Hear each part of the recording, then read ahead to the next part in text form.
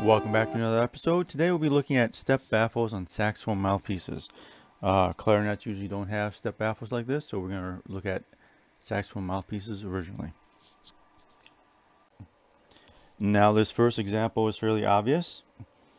What we have here is we have a cuff, J8 star R, J is for jazz, 8-tip opening. Star rubber, this is a rubber mouthpiece versus specials, which are plastic. We take a real, now this is a normal mouthpiece. You'll see here how the tip kind of rolls down into the chamber. But here, this is a extreme step baffle. You'll see this really big flat part right here. Before it drops down, right, just drops straight down into the chamber. This allows a really high airflow. This next one here, this is a Kyworth jazz mouthpiece. This also has a really high step baffle, not quite as high as the cuff one. See, it comes right straight down here, starts rolling down a little bit before dropping right off into the chamber. Next mouthpiece we have is a older Selmer jazz mouthpiece.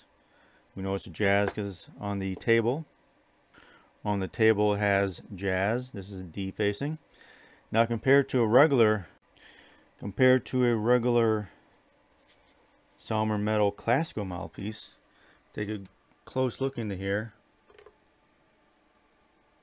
You can see how this drops down more into the chamber, down to the throat. It's kind of hard to see on the jazz ones compared to classical ones, but if you look at it from the back side, you can see in there's a horseshoe shape. This horseshoe shape is a raised roof in the mouthpiece,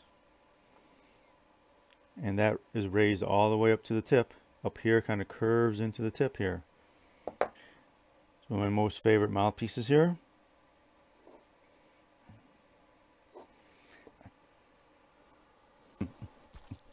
So these are a few quick examples of step baffle mouthpieces.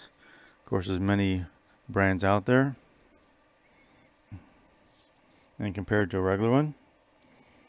So I hope this informs people of what step baffled mouthpieces look like, especially the more extreme ones, and what to look for. Don't forget to give it a thumbs up, like, share, and subscribe.